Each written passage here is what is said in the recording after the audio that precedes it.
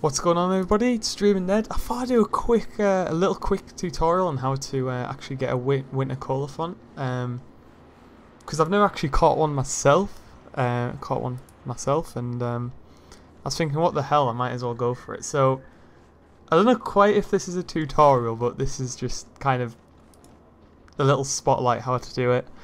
So what you're gonna need really is some sort of winter clothing, so I've got a breezy vest there, and also a heat stone, so you've got enough time to kind of track the Koalefant as well. Saying that, it's all about the heat stone as well. You can be out for much longer when you've got this, and yeah, the heat stone's definitely important. Where is it? There it is. So I'll just come back when I found it. Oh god, I'm actually running. It's took me back to my little base camp. Where is it? It must be close now. I think we're close. You just oh, there it is. And hold on, because the heat stones run out. I know I'm not gonna have enough time to actually get it right now, so I'm gonna have to make a little torch maybe.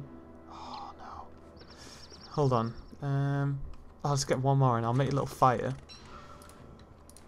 And you might need to do this if like the track's taking too long. So, don't run away, don't run away. I'm cool with you, bro. Now you can see the heat stone's gone back yellow. I'm actually gonna catch this mother trucker. Come here. Try to ignore the spiders. We don't fight the spiders as well.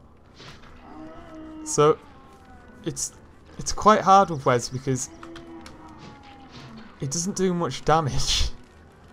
I'm gonna try and hit him. I'll try and hit him like 3 times. I think someone said that you can hit him like 4 times, but I don't wanna do it because it'll only take 1 hit and I'm dead. So I'm just gonna keep doing this. So I think like maybe 2 more strikes on him. 2 more rounds of punching him. Come here. Oh, that was pretty bad. There we go, and that was just a little quick video of how to kill one, how to get one. So I hope you enjoyed watching it, and I'm sure, hopefully I'll see you soon. Right, bye.